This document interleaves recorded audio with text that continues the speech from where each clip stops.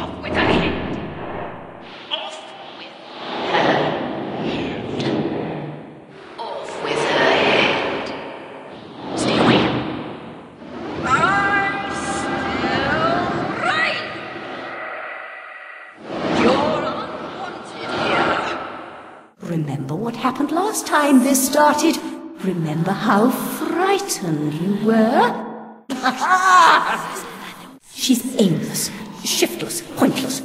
Be afraid now. A perfect guest does not overstay. A perfect guest stays home. Your journey must be aborted. You're stuck. Cease and desist! Unwelcome visitor, return from whence you came. Go away. There's no reason to proceed. Oh, it's only a flesh wound. I hurt! Oh, let us be. No need to go further. Please, go away! You don't know your own mind! What you claim not to know is merely what you've denied. You've recaptured your vagrant memories.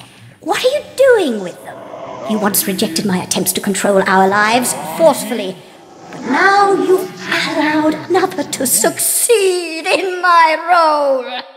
You'd prefer the hot, stinking breath and unyielding attention of a potent, unreasoning, unfeeling hellraiser? I don't think so. I'd need a better reason to respond than what's currently on offer. Not doomed, forgotten. I may survive here, but you're finished. You see the pattern of destruction? I know you do. The train is trying to destroy all evidence of your past, and especially the fire. Now, who would want that? Who benefits from your madness? Indeed, and vice versa. The train must be stopped, but there's more to do. Your view conceals a tragedy. The whole truth you claim to see eludes you because you won't look at what's around you. There is no method in this madness. Authority must be obeyed, or it must be overthrown. Madness and destruction. You shouldn't ask questions you know the answer to. It's not polite. And that noise wasn't Lizzie talking in her sleep.